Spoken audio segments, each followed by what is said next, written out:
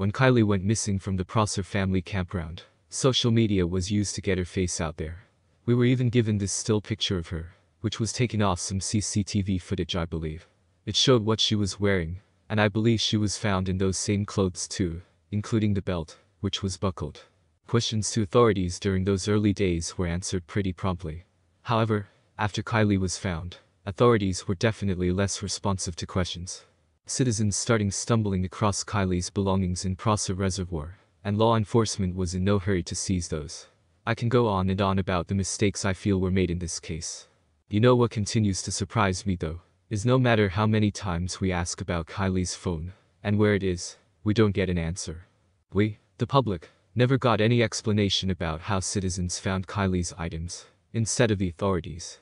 If the car wasn't sealed properly and evidence fell out of the car, that's a problem.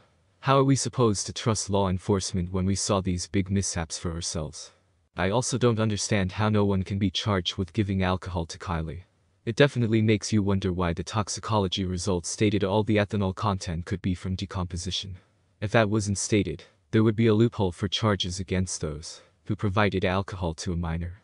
I'm very disappointed with how this case was handled, especially after Kiely and her car was retrieved from the water. I would also like some confirmation that they have her phone and other belongings, such as the hoodie that she was apparently seen wearing at the party.